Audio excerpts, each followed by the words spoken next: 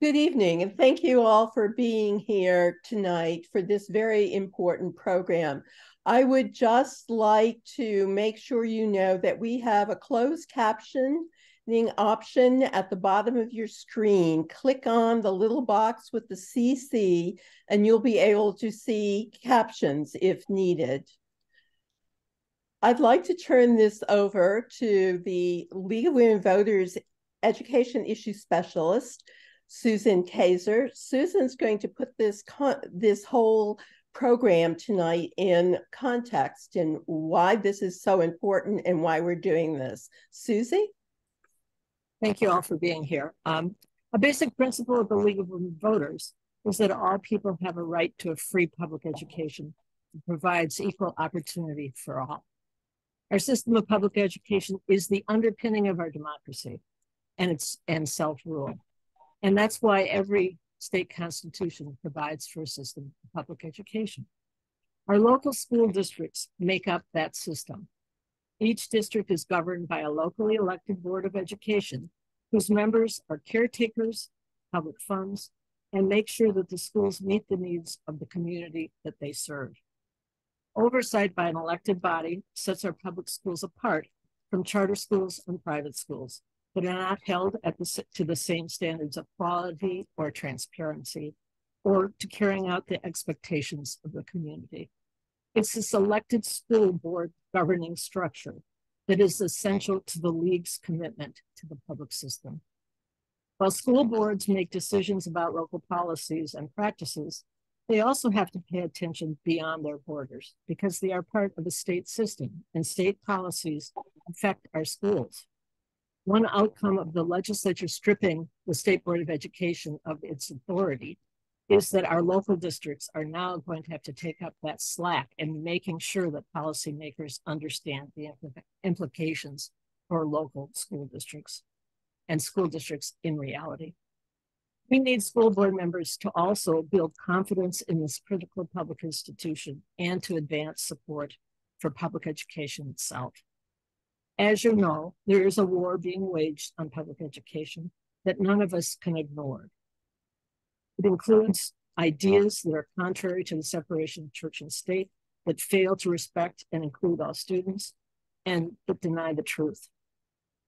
More of that battle is being played out at the school district level as candidates whose positions reflect a look backwards run for school board. I raise this concern because school board elections are really, really, really important. And as voters, we are in the best position to affect the outcome of those elections. They are nonpartisan races, and gerrymandering is not part of the equation. The results have immediate implications for our communities. We have to pay attention. As voters, we need to be vigilant. Certainly, the first step is to be well informed about what school members do.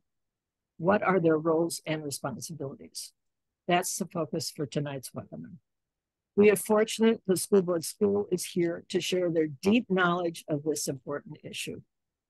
I want you to know that at the end of or after tonight's seminar, everyone will receive a follow-up email that's jam-packed full of materials, including the slides from tonight and a tip sheet that we've developed on how to assess and the values of candidates and how to be well prepared to vote.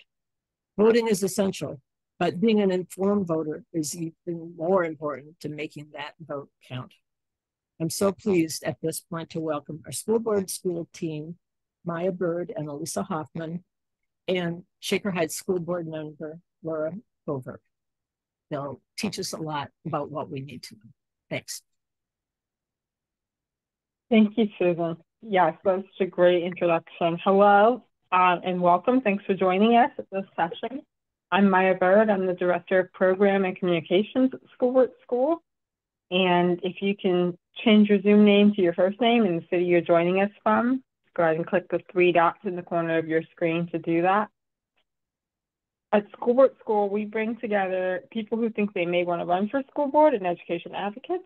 We'll chat in a link to our website now. We also have Miyah Mustafa from the League and Annie on our team running tech. So if you have any tech problems, go ahead and let her know. We also have Karen Leith and Michael Barron from the League monitoring the chat, so they'll be available to answer any questions that you type in if the question comes up during the panel. Our expert guests tonight are Elisa Hoffman and Lora Cover. Elisa Hoffman was elected to the Cincinnati Public Schools Board in 2013, and she led the process to author one of the first equity policies in the country. In 2018, she chose not to run for re-election, and she founded Schoolward School. Lora Cover was elected to the Shaker Heights School Board in 2021, and she currently serves as the board's vice president. She has decades of experience in education, so she's worked as a teacher and then in HR, including as the Chief Talent Officer at Cleveland Metropolitan School District. We're so grateful to have both of them here with us. That's who's going to be leading us tonight. We're going to go over real quick some norms for the session. So our sessions are always designed to be interactive, so you're not being lectured to via Zoom. We know you may not want to or even may not be able to interact. And we want to be really clear that it's perfectly fine to just listen. We know you'll get a lot out of the session. And finally, we have a handout for tonight. We're going to be chatting in a lot of links, and we know it can be hard to keep track of all those. So we have them all in that handout for you. You can click on the link in the chat. It'll prompt you to make a copy. You can do that, and you can take it home and keep it forever. So we're going to start with getting all of you involved. So we're going to learn a little bit more about each other as we start our time together. Understanding how the school boards work is important for everyone in the community, not just teachers and students, since school boards make decisions that impact us all. So we'd love to hear about your connection to your school district, and we're going to share a quick poll that's going to ask you just that. I know there may be more than one of these things, but let's pick the primary hat that you're wearing tonight.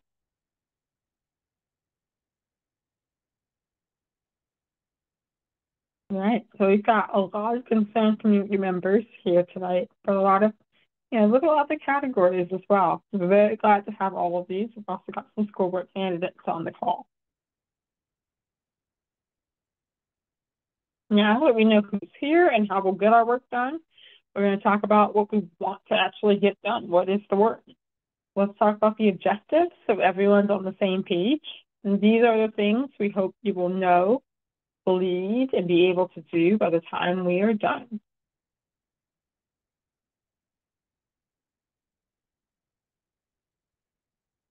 So knowing who to go to makes you, oh, that's not the objectives. I am sorry.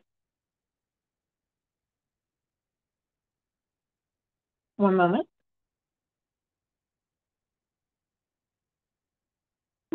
So participants will be able to distinguish between the role of a school board, which is governance, and the district administration's role, which is management. We want you to know what questions you'll ask school board candidates to help determine who you should vote for, and that you'll believe your school board members are representatives of the community and should listen to and value their constituents' input before making decisions. So those are the objectives for tonight, and we're going to get you involved again already. So post another poll asking you, how strongly do you agree with those statements? For some of these statements. And we're going to ask you the same thing at the end of the session just to see how much we've learned.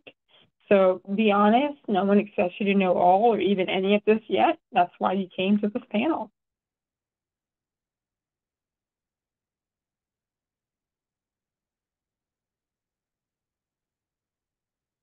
And give just about 10 more seconds so everyone can fill it out. There we go. All right, so we've got a lot of agrees and strongly agrees. And do you somewhat disagree, strongly disagrees in there? It's being able to distinguish between the role of the school board and the district administration's role.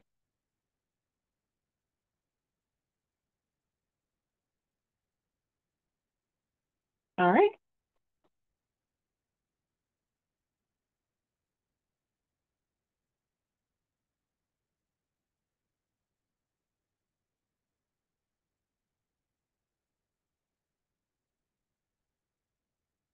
I'm not going to share that poll.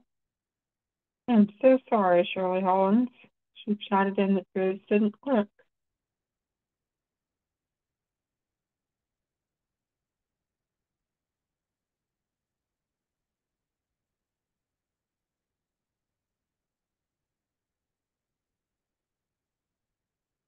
Okay. No matter what your connection is to your community or how much you know about what we talk about tonight, if you're here, we know it's because you care deeply about education in your community. At School Board School, we've always believed that school boards are critical levers to making change in school districts, but over the past few years, the whole country got a lesson in just how important school boards are. As Susan was saying, they control from a lot of big decisions. And even when they're not making pandemic and equity-related decisions, their choices have a huge impact on all of our kids. So they determine the resources our kids get and the kind of opportunities and access our children have. So with that, I'm going to pass the floor to our expert guests, and Elisa is going to start us off. Great. Thanks so much, Miyah. And thanks so much, Susan, for framing this conversation tonight. So we are going to first dive in by talking about the role of the school board and the role of your district administration. And it's really important for us to start by explaining why this distinction is so important. So a couple of reasons why we think this is just really important. Okay, so it's really important because as you're thinking about how to advocate for students in your community, you have to know who to go to. So we say all the time at School Board School that to be an effective advocate, you can't just know what you're advocating for. You have to actually know who to advocate to, right? Like who actually has the power to change the thing that you want to change. So that's one of the reasons it's really important. Another reason it's important is because it's a school board election year here in Ohio and in lots of other states too. And so as you're deciding who you want to vote for, one of the things you need to listen for is their platform something they actually have the control to change, right? So, I remember just a couple of years ago here in Cincinnati, there was a candidate who was talking about how they wanted to really reform the customer service department. And, if you're a constituent and you're like, yes, oh my God, whenever I call customer service, people don't answer, I don't get the right, and you're like, that, I care about that, I'm voting for you. Well, as you'll see a little bit later, that's not actually in the control of a school board member. They don't deal with day-to-day operations. And so if you vote for that person, you've now given your vote to someone who can't actually do that thing. And so the two of the big reasons why this matters is because we think it makes you a more effective advocate and a more informed voter. Okay, it's also really important because it's critical to having well-functioning school districts that everybody knows their role and stays in their lane. So when school board members step out of their lane or when superintendents step out of their lane, it makes it really hard for each other to get their work done. And when that happens, it's hard to make progress for kids. And the last reason really ties into that one. I'm sure you all have heard before, people will always say, we've got to hold our elected officials accountable, right? And yes, of course we should hold our elected officials accountable. But if you don't even know what a school board member does, how would you hold them accountable? And so these last two connect because once you know what a school board member is supposed to do, if you see them stepping out of their lane, it is on you to hold them accountable. And so that's why it's really important to understand this role. It's also really important because, as Susie said in the beginning, here in Ohio and in lots of places around the country, we've seen our public schools are under attack. And our public schools really are a bedrock of our democracy. So when our public schools are under attack, our democracy is under attack. So if you're going to know how to fight back and fight for public education, you've got to elect people who are going to advocate for and support public education and building school systems where every child can thrive. And so that's why we hope you'll leave by the end of the night today understanding what your school board does and doesn't do, and then some good questions to ask candidates. So we're going to get into it now. Okay, so at the most basic, your school board governs the district and your administration manages the district. So what that means is that your board determines the what, the big picture, and your administration then determines the how, the day-to-day operations of the district. One really important thing is, as it says here at the top, the board and the administration together are going to co-create the vision and priorities for the district. We want you to remember that because everything else needs to come back to that. Your board and administration have to have a clear vision and clear priorities for your district. And then the board is going to establish the policies and the fiscal practices in line with that. and your administration is going to allocate the resources and manage the day-to-day operations that are also in line with that. And so let's dive in a little bit more and start talking about policymaking.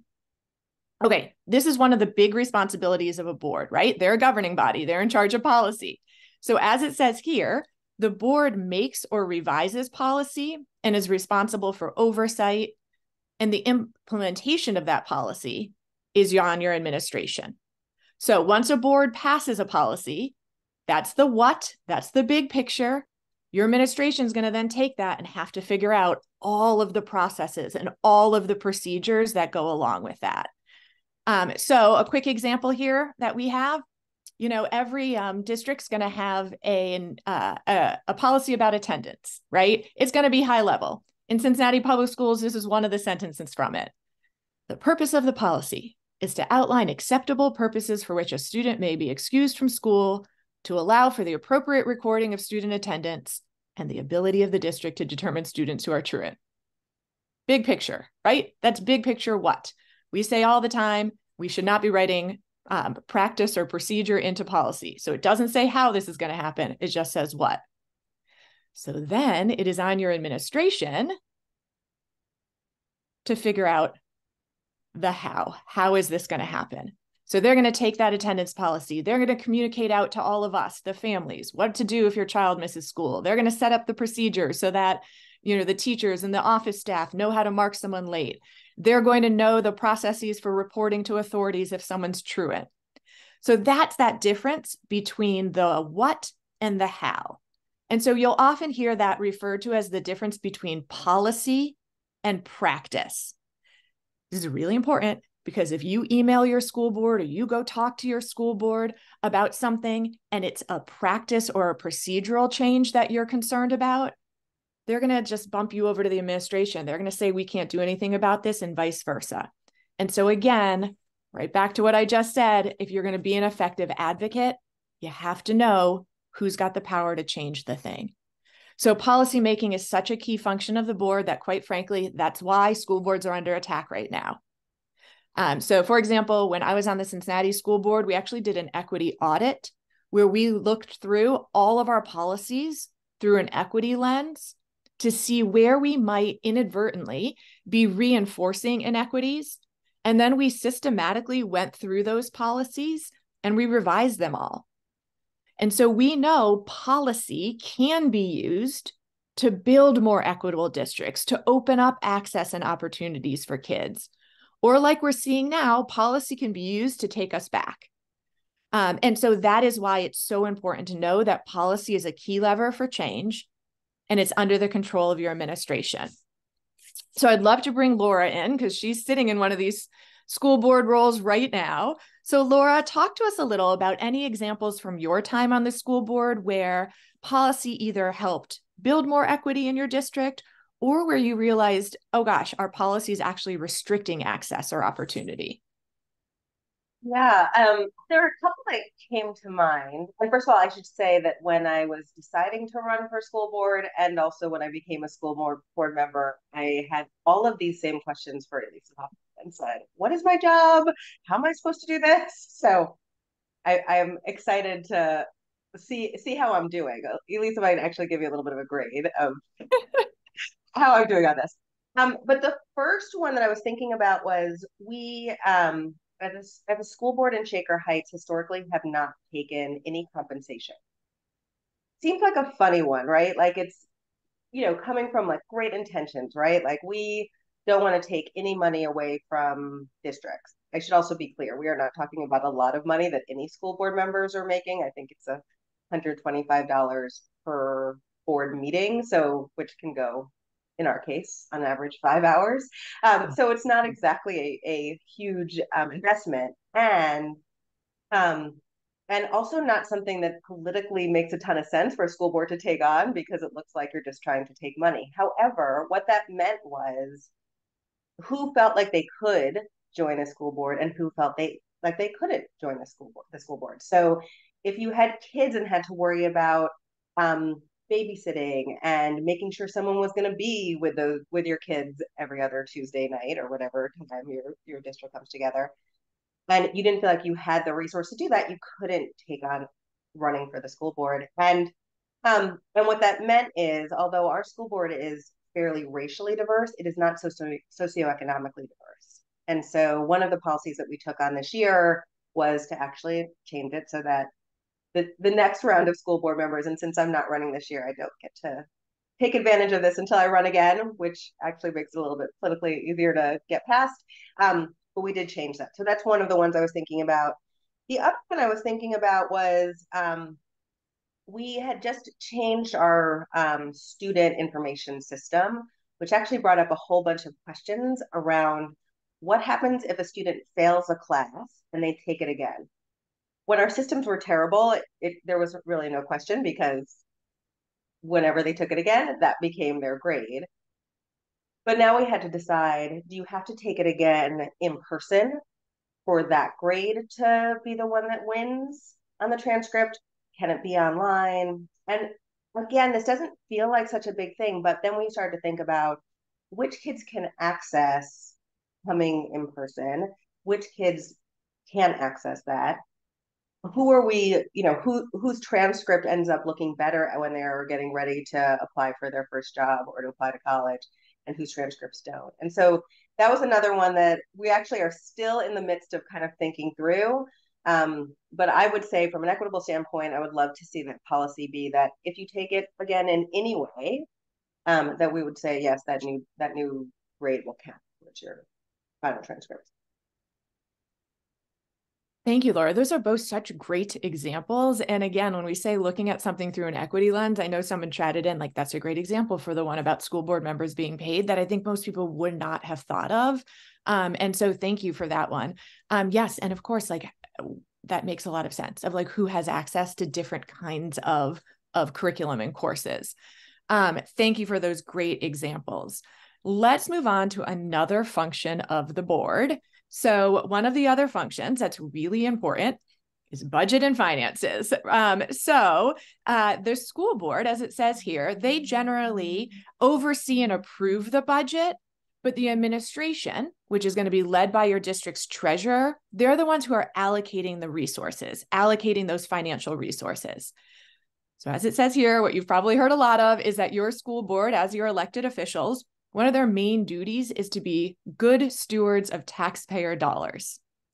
To be clear, that does not mean they should be going line by line through a budget. That is not their job, right? So again, like we said on the first slide when we were talking about this, the board and the administration have together set their vision and set their priorities. And so how this should work is that now that the administration knows the priorities, they should be bringing a budget to the board that's aligned with those goals and with those priorities. And so as we think about how do we build more equitable districts, the budget is one of those really key levers. So it's really important to note here too, that again, like Miyah said when she introduced me, we passed one of the first equity policies in the country here in Cincinnati, and it specifically calls out our budgeting processes because there's a big difference between budgeting equally and budgeting equitably. And so that is definitely one place we want you all, as you're leaving tonight, to be thinking about how is my district doing this? And I know Annie's going to chat in a link to our equity policy in case that's something you want to check out and see, does my district have an equity policy? One of the really important things we want you to understand about budget and finances is that all of this budgeting has to happen in public. So your school board should be building in time to get public input into the budgeting process and a place for you all to weigh in.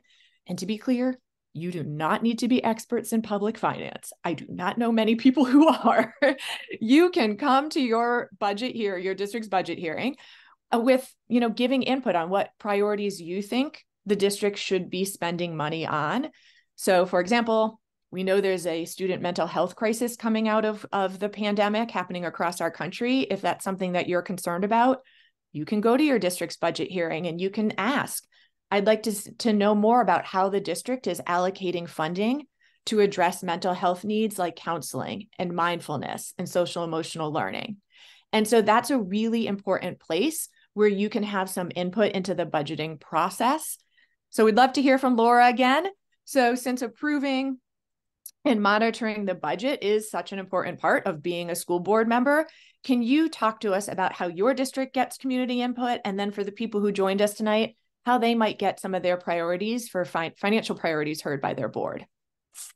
Yeah, and I just want to also just highlight making sure that your district has an equity policy is a really good first step. And then obviously making sure your district is then adhering to their equity policy is a good second step, because the dollars really are one of the biggest ways that we can either be living into our values around equity or not.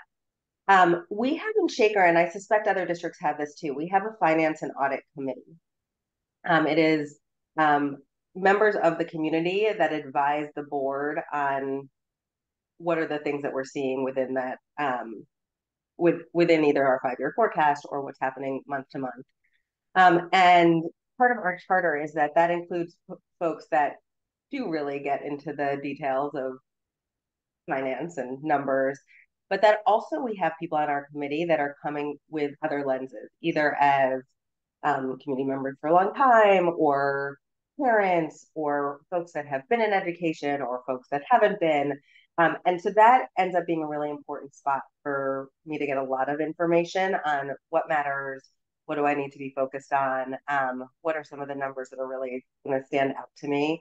And so my first thought is, you're sort of sitting there thinking, maybe I want to run for school board someday, but I'm not sure. That's actually a really good way to get started. And it was the first committee that I got on myself as a school board member, because I just felt like I need to understand this better myself. So that's one way. The other way is because, as Elisa was saying, like, this is about prioritization. And so we hear a lot about where, when an AP class is getting closed because we don't have enough students that are in that AP class, we will get emails, sometimes not even just from alumni and from current students, but this past year we even had professors from universities that were concerned that students that were in their classes that were so great, they're worried they weren't going to get that because they were in AP. The reason I am mentioning this is because we are often, as school board members, hearing from community in a very strong voice, and it's not necessarily the full community. So one of the reasons why that AP class was getting shut down is that we didn't have enough kids that were signing up for it. But we did have other places where we had students that were really interested in additional coursework, and that would allow us to be able to share, other resources, other classes. And I will say it helps when you hear from both sides. So we had, at that school board meeting, we probably had 10 people that came to give public comment. I can't even remember how many emails we got, but it was a lot, which I totally applaud. I mean, there's so much stuff that I wouldn't have known about what this course can help you do or not do. And I think other family members saying, here are some of the things we really want to see our children have access to. But it's just incredibly helpful from our standpoint to then think about, okay, so then where should resources be moving towards and where should go away from? Yeah. Thank you, Laura. Those are great examples. I know we used to say sometimes like the loudest voices aren't always the majority of voices. And so that is really, your point is a really important one, that like we need more people to be speaking up when it comes to this so that you can hear all different sides. So thank you. Those are great examples. Okay, let's talk about a couple of the other things school boards are responsible for. Another one is curriculum. So many constituents don't actually know, or actually didn't know until it started making headlines, that school boards are responsible for approving curriculum, and that includes textbooks. That's why, again, we know that's why so many school boards are being taken over, because this was a way to ban certain books. And so it's really important to know that your school board is the one who's going to ultimately approve your curriculum. And again, this is where it's important to have an equity policy, and also where it's important, like that first slide says, to know what the priorities are and the vision is for your district, because your curriculum should align with all of those things. And so again, in most districts, how it worked in Cincinnati Public is that we assume as board members that your administrators, it is their day job to know deeply about curriculum. So they're the professionals, they're the experts. We assumed they would come to us with curriculum that was aligned with the values of the district that were outlined in that equity policy and the priorities that were set by the district. And so again, if you read through that our equity policy, you'll see that we're clear about the values and building a diverse and inclusive and equitable district, and our curriculum aligns with that. So I'll tell you, I've got, 2 kids in Cincinnati Public. Last year, my kids I have twins. So when I refer to them as like, they were in 8th grade, that's why they were in 8th grade. And my daughter, in her language arts class or her English class, they had to pick a social justice book from a list of like 20 different books to do a book report on. And we got to, see and approve all of the different choices. And it was everything from John Lewis's March to Mouse to Being Jazz. I mean, these are literally books that were being banned in other districts were the ones that were being presented to my kids as options to read. And I'll tell you, I felt incredibly grateful to live in a district where my child was going to be exposed to this kind of literature and these kinds of stories. I did email the teacher to say that, and my daughter was like horrified. I'm like, yeah, there's nothing more embarrassing for an 8th grader than that to have happened, but it was worth it to say thank you. Thank you for presenting my daughter with these materials. But we know not everyone on this session tonight on this Zoom is in that position. And so would love to hear again from Lora. We know so many school boards where some of the members are vocal that they don't want to allow discussions in classrooms around issues of equity and inclusion and hearing diverse stories. And so when we think about curriculum, when we think about textbooks, can you talk to us a little about the challenges that school board members face when not everyone agrees on the values or how to live out those values in your district? And then also, like, what could constituents who are living in those districts do about it? Yeah, I mean, I do have to say this is, there's many times when we're sort of looking at things that are happening statewide in Ohio that I am very grateful that I am in Shaker Heights. This is actually one of those things that has not been it hasn't been a real challenge within our local community.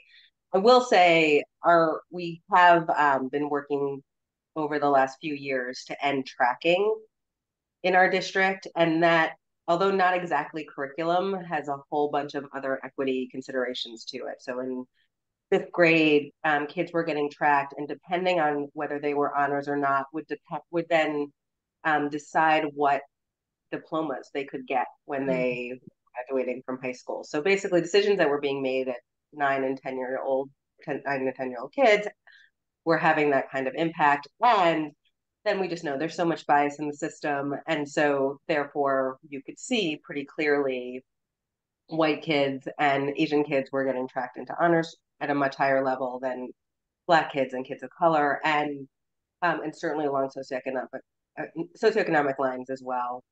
So one of the things that we've been doing is to end tracking, and I will say there's a lot of people very concerned about it, right? They're concerned that for their kid that should have been in that honors class, are they not getting the same sort of rigor and support that they've gotten before? And again, this is an area where hearing both viewpoints is really helpful, because I remember when I was talking to a family that had, they were Black, and they, talked about how hard it was to get their kid to even get tested to be into the honors classes. We actually had been in a Jewish day school right before this. So when we came in, as I identify as a white woman, my kids are white. When we came in, they said, which classes do you want to be in? So like that was such a different experience. I should also note that their son is now at Harvard. So he probably should have been in the honors classes. But so I'm really proud of the work the district's doing around this. And again, like hearing voices from people who have been affected by some of those decisions, I think are really important.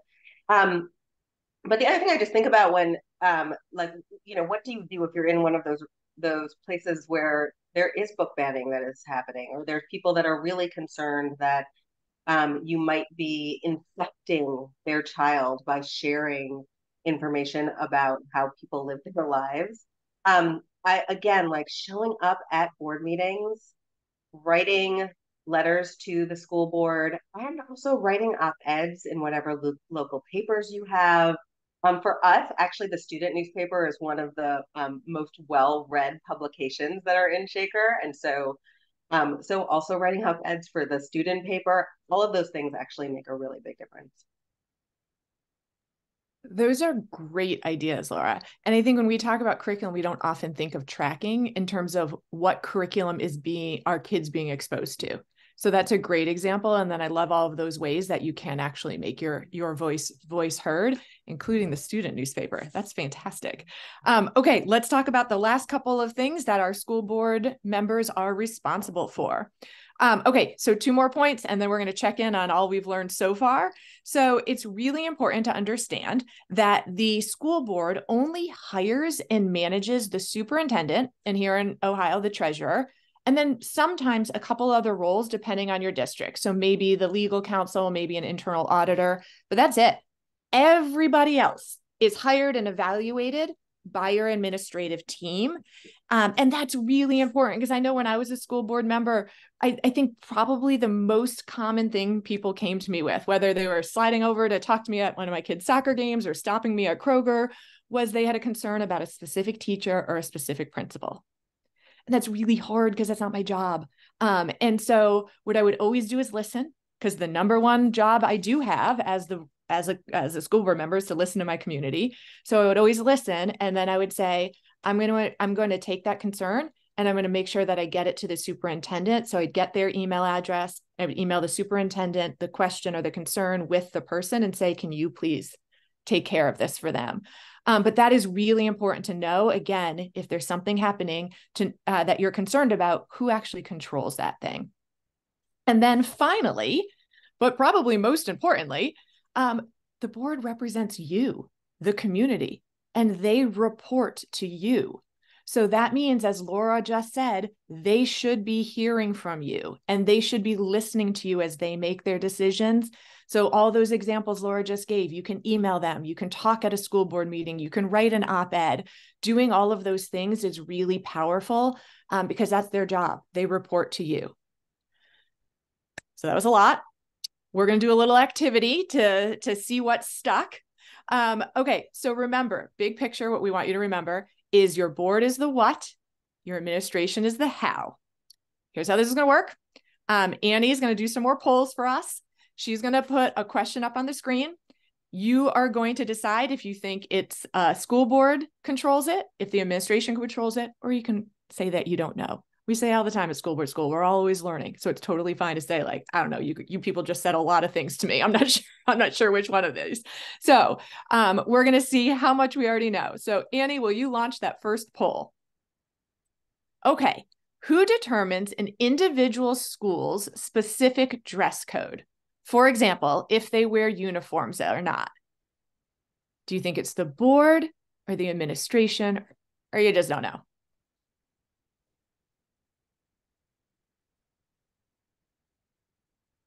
We'll give you just a few more seconds.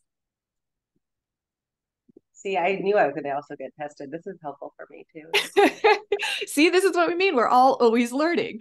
Okay, it looks like we've got most of the answers in, and it looks like most of you got this one. This one is the administration. So this one is about implementation. So your board's going to have a dress code policy that should be high level. They're going to determine the what, high level. What do we think is acceptable dress codes for our district? But then each school is going to determine the how. So some schools might want uniforms, others don't. And so this is a really important one to understand, that the big picture is the board, and then how it gets implemented in each school, that's on your administration. Okay, next question. This one's really important given what's happening around the country, but who decides if the consideration of controversial issues has a legitimate place in the instructional program of the schools? Do you think that's a what or a how? Who decides the consideration of controversial issues, if that has a legitimate place in the schools?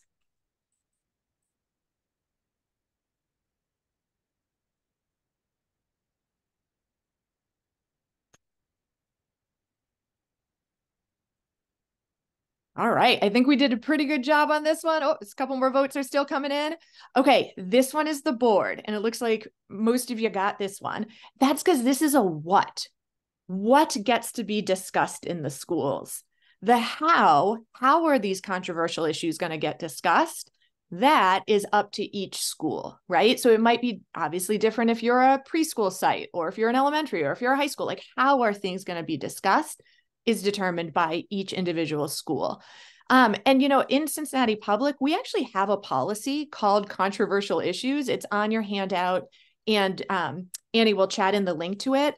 It's really important. We would actually suggest that you check if your district has a policy like this, because then when things come up, there's a policy to point to. It's not just arbitrary about what we actually are and aren't allowed to talk about in our schools. We're going to do one more. This one, you have a concern about your child's teacher. You've spoken to the principal, but nothing's changed. Do you go to a school board member or someone in the administration?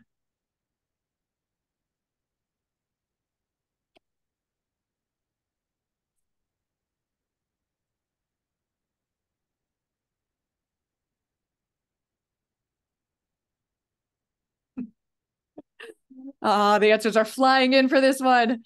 All right, great job. Everybody got this one. Yes. Okay. So important to remember that your board is only oversees your superintendent and your treasurer. If you have concerns about anyone else, you're going to your administration. All right. So we want to make sure we have time to cover a whole bunch of more stuff still here too, as we talk about candidates. So we're going to move on. If you have any questions about the stuff Lora and I have talked about so far, please just like hold anything to the end. I'm going to stick around for what we like to call the after party. So if anyone has any questions, we can answer some more of them then. One quick thing we are going to chat in though, is we always want to make sure you're learning to take action.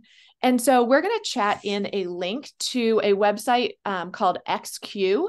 And if you don't know when your school board meets next, you can find your school board meeting by using this link. All right, so check that out. It's also in your handout. Okay, so now that we know what a school board member actually does and doesn't do, like I said, we want to apply that learning. So here in Ohio, we know it's a school board election year. We're sure you all know that are on this call. We also know there's often a difference between people who are really good at campaigning and people who are actually good at governing. So we want you all to know what questions you should ask these candidates to know, are they actually going to be good at the job? So we're going to start by hearing some from Lora. So Lora, as a school board member yourself, when you go to vote, what do you look for in candidates? Yeah, I mean, so we haven't talked that much about what's coming from the state, but there is an onslaught of potential legislation, policy decisions that are coming from the state all the time. So one of the things that I want to know is that they're actually paying attention to what's happening at the state level, in addition to what's happening in our own sort of local community. I think the other, I think like at this moment in terms of thinking about the state, there is a real push, and I think Karen actually talked about this in the beginning, but a real push. Sorry, I think Susan talked about it in the beginning, around privatizing education. So the budget this past year included basically universal vouchers. We get money from the OFCC to do work around our buildings. That money is going to end up including private schools soon too. So I also want to know what their feelings are around privatization of schools, school accountability. What do we believe to be true for our public schools? And then the other thing is, what I've noticed with candidates is, to what extent can they extrapolate their own experience to the larger community, or to what extent are they talking to people that might have had different experiences? So a school board candidate that's spending a lot of time talking about their own kid that's fine, but I really want to know, what does that mean in terms of how you are going to govern for all kids? I will say in general, like the questions that I ask are very much around, tell me what you have done as opposed to what you will do. This is something that I just think is really important to understand. To your comment, Elisa, some people are really good at campaigning. So some people can say all sorts of things right now, but I really want to know, tell me about a time you advanced equity in our community. That would be a question that's certainly something that'd be really important to me. Even just the question of like, why do you want to serve? Actually tells you a lot about what their priorities are, and also what they're going to stay focused on as we continue to govern together potentially. So I would say those are sort of the biggies for me. That's great. And I think, Lora, you already threw one question out there you would ask. Are there any other questions that you ask when you think about like, okay, I've got a couple minutes with these candidates. Here are the specific questions I'm going to ask them. Yeah, I mean, I really am kind of checking to see how much homework they've already done. Like, do they really want to be doing this work? So there's sort of like some easy things that you can say without having a lot of evidence behind it. And so I'll just keep asking a few more questions like, oh, well, so, tell me about the board meetings that you've had a chance to listen to. What were some of your reflections from that? It's pretty awkward if they've never come to any of those board meetings. And I think probably lots of communities have live streaming at this point. So it's fine if I've never seen them in a board meeting, but I want to know that they're actually engaged in that way. I also really want to know what have they been doing during their campaign in terms of where they're spending their time. So, there's Shaker's not huge, but we have a lot of very specific neighborhoods within Shaker. Cincinnati obviously is a lot bigger. But I want to make sure that they've actually had a chance to be in all of our neighborhoods and get a chance to hear from a much more diverse set of folks that will have lots of, it's about education and what they want from our school. Yeah, I think those are all so important. I know in the past, sometimes when I've asked candidates about, tell me a little about the meetings you've been to and what you've heard and what we're missing out, like what we're not talking about. And I've discovered that they haven't actually been to any meetings, and you think, like, how do you know what the work is that we're doing right now and what you want to do differently if you've not been? And I'm not saying you have to come every single meeting, but like, have you gone to enough that, like Laura's saying, you actually know what the topics are, you're ready to jump in, and you know what else that's not being talked about that you do want to address. Yep, that's great. Okay, so to everybody who's here tonight, after hearing about what a school board does and doesn't do, after hearing from Lora about what she would ask candidates, we want you to start applying this learning. So given what you know now, knowing that there's an election right now, you've got candidates in all of your districts who are right now out there asking for your vote. We want you to chat in. What is one question that you are going to ask school board candidates in your district? Let's take a minute to think about it, and then let's have everyone go ahead and start chatting them in. What's one question you're going to ask school board candidates in your district?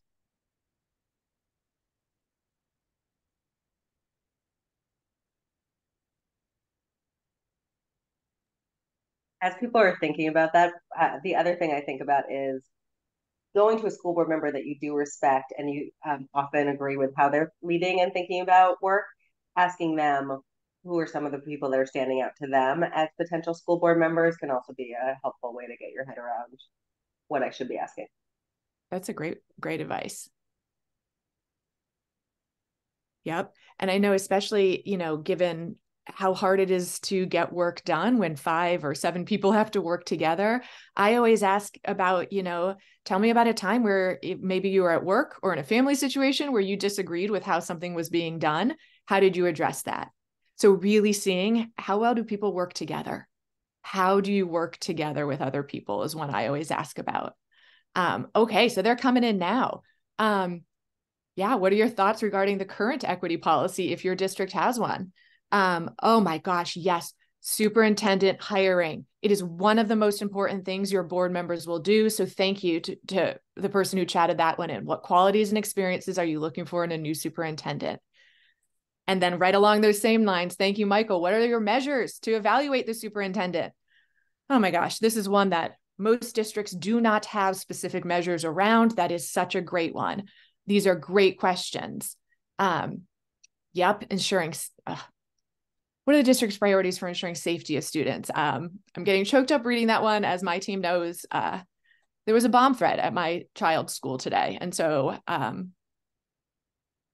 yes, that is a lot right now. And yes, like, how do we actually keep our kids safe in the wild world we're living in right now? Yep. Social emotional learning. What role should schools be playing? What are the top priorities for our school system? These are great questions. So these are all fantastic. And so what we hope you'll do over the next few minutes is scroll through these questions and jot some down that you want to make sure that you're going to ask candidates in your district. Use this opportunity of having 40-something people's brains working together to really use the thoughts and the ideas that they came up with as well. So please do take a little bit of time, read through these, jot some down that you're going to ask candidates in your district too. While you're doing that, we're going to tell you we've got a bunch of other tools and resources for you to use as you're thinking about what should I ask candidates. These are all in your handout, but we do want to give a quick voiceover of them. So the League has a bunch of great resources. So one of them, they put together a bunch of questions that you can use if you want to put together a candidate guide in your district. So I know some districts already have those. If yours doesn't, you can make one. So use theirs. You can also check out Vote 411, that website, to see everybody who's on your ballot. Sometimes it's hard to even know who is running. So please use Vote 411 to figure that out. And then you'll also see in your handout a link to a document the League put together called Preparing to Vote. This has everything you need to do to get ready to go vote for school board. So huge kudos to the League for putting that together. We also included links to our Cincinnati Public Schools guide and forum that we put together. So if you're in Cincinnati Public, please use that. If you're not in Cincinnati Public, you can also still open those and see the questions we asked, because those might be questions that you want to ask in your district also. And then the last thing we're going to chat in is we're going to chat in a link to a document called 8 Characteristics of Effective Boards. So this was research that was done on what distinguishes effective school boards from those that are not as effective. And if these are the things that make good school boards, you should use this as you're thinking about what questions you're going to ask school board members. So we've chatted all that in. The last thing we want to talk about is we also know that, school board members are so important, as we all just talked about for almost an hour tonight, but that historically, school board elections have really low voter turnout. We need you all 42 of us on this call, we need you all to help change that. So if you're in great election awareness campaign here in Cincinnati. And so what you can do is you can volunteer on our campaign. So you can come knock doors, you can write postcards, you can work a poll on election day. You don't have to live in CPS. We need lots of boots on the ground. If you're not here in Greater Cincinnati, please check. Most insane day ever, Leo. What's the funniest day adding forever? This is the school like 10:30. Sorry about that. This is one of the downfalls of having teenagers, you all. My son's AirPods just connected to my computer, so I just had to turn that off. Okay, he was probably like, what on earth am I listening to? This does not sound like my YouTube video. Okay, anyway, so please volunteer on our election awareness campaign. If you're not in CPS, we have a page on our website called Election Action with a bunch of actions you can take. But let's share the slides one more time and let's go over a couple of actions that anyone from anywhere can take. So first of all, whoops.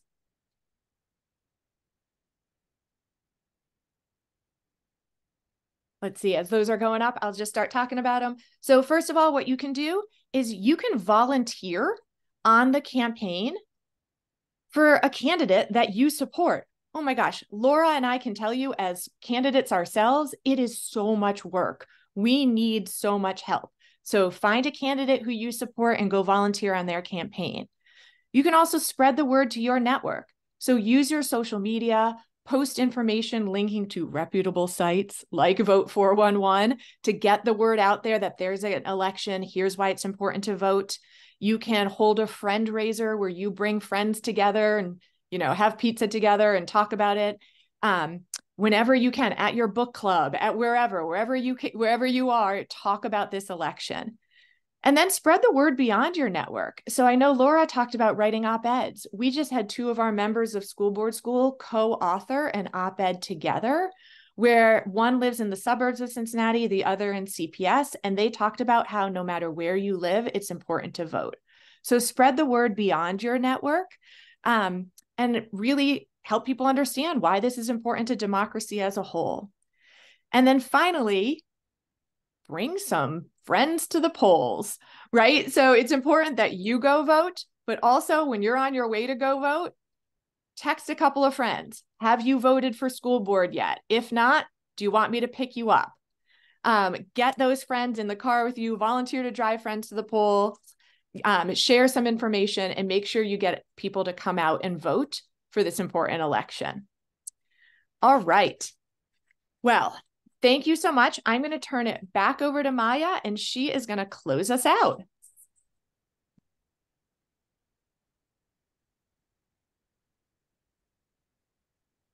Thank you, Elisa. Thank you, Lora.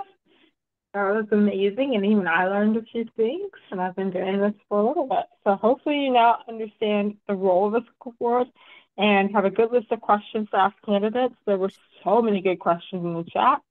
We have a few more resources to share, but before we do, we're going to put up another poll, the same one we did that we started with the same objectives, and let's see how we're feeling now.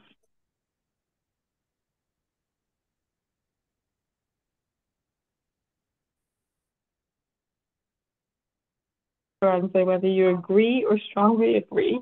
I can distinguish between the role of a school board, which is governance, and the district administration's role, which is management. And don't forget to scroll down. There are 3 questions there. The second one about knowing what questions to ask, and then the last one about believing your school board members should be listening to you.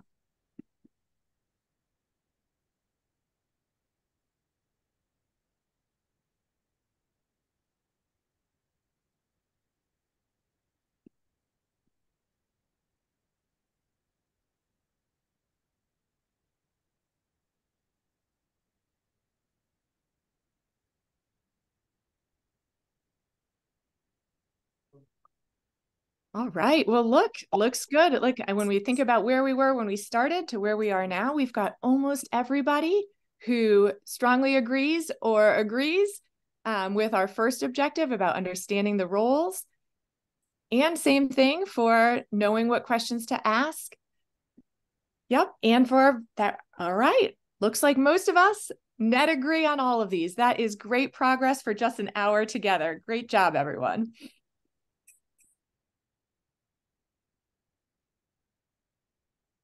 All right, so a few things before we close out. First, we have a page of resources on our website called Advocacy Tools. We think it'll be really helpful for you. The link is on your handout. We're going to chat it in now. If you want to open it and save the link. Finally, like we said at the beginning, we always want to learn so we can take action. So we want to hear your action commitment.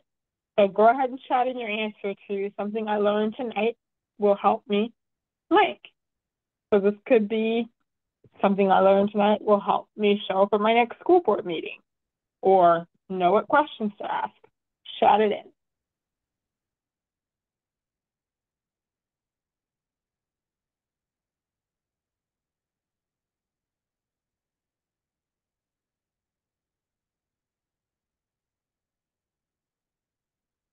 All right. I'm going to let you guys chat in as it goes.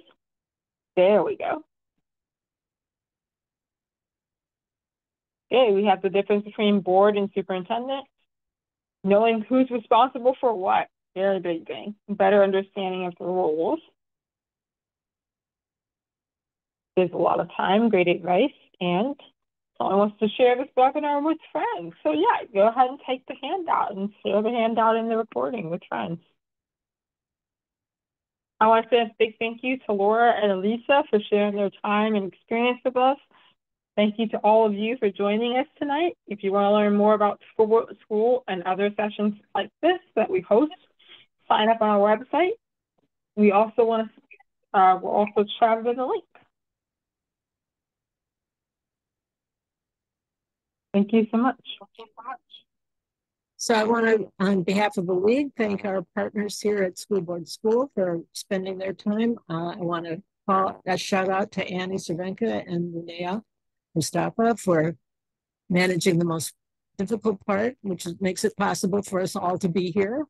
And I think it would be really helpful, perhaps, if the state legislature took this course so they would understand the difference between their roles and the roles of local school districts. It's something that I think is the real challenge is not so much the internal managing of our school districts, but making sure everybody's really playing the roles they're supposed to play. So going forward, there's plenty more to learn and think about. And I just once again want to thank people and make sure we all vote and look forward to all those materials and use them. So may public schools thrive. Thank you all.